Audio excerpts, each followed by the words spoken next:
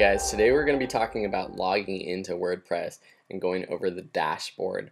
And again, below is my affiliate link for Bluehost, so check it out. If you haven't purchased your Bluehost account yet, go to videoschoolonline.com/Bluehost and click on one of the links there.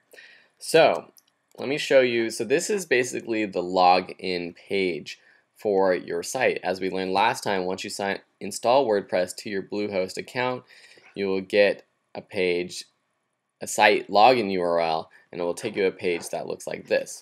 You're going to type in all of the information that you received, your username and password, and then just go ahead and log in. And so this will take you to your dashboard, which will probably look a little bit different than mine right now, because mine I've customized and added some widgets and things like that. But basically, this is what it looks like. You have over here a menu on the left where you can add all sorts of things depending on the theme and depending on what theme you have installed, which we'll talk about in the next lesson. But I can add my posts, add media, I can add a new page, I can check out the comments. I have different widgets where I can have FAQs or a portfolio, WooCommerce if I'm trying to sell something.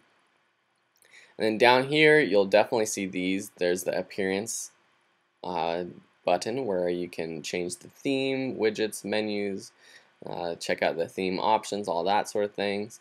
Plugins, which is a huge thing about WordPress.org, that you can add all sorts of plugins to make your life easier for adding photo galleries or videos or adding a store to your website. You can add users if you want multiple people to be able to log in and edit your website. Different tools, and then settings. These are some just settings for your website. For example, how many blog posts to show on the blog page, or how the comments are viewed, all sorts of things like that. And then down below here I have some pre-installed other plugins that came with the theme that I purchased, which is the Avada theme, which I'll talk to you about in the next lesson.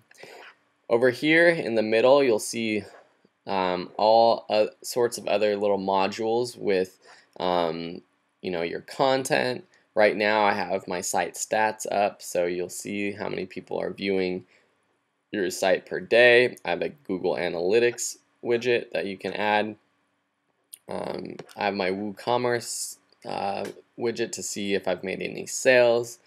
And over here you can see like all the posts that you've made, all the pages, the comments, and all sorts of things like that. So this is basically an overview of your site. You can customize this by going to Screen Options and then top right, and then basically clicking on and off the things that you want to be seen.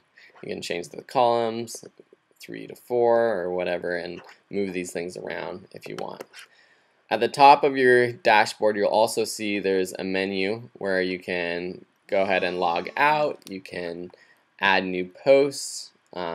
With this new button you can add new posts, media, pages, products, basically the same thing as over here. You'll see your comments, waiting moderation, and then if you go to where it says your site title over here, you can go directly to visiting your site, and this will allow you to check out your site. For example, if you've made any changes and you want to see them, you just go over to the Video School Online button. And as you can see, once you go to your site, it still has this bar on the top where you can directly add new posts, edit the pages, see stats like that. And so the WordPress dashboard is really great. You can get back to it by going to Video School Online link over here, or whatever your website is, and clicking on dashboard. This will get you back to your dashboard for editing. There's a lot to take in, and with WordPress you really just have to dive in and kind of just figure it out. If I can help you in any way, please let me know, ask me questions. But for now, this is your dashboard, and next we're going to be talking about choosing a theme. Great. I'll talk to you in the next lesson, and have a great day. Bye.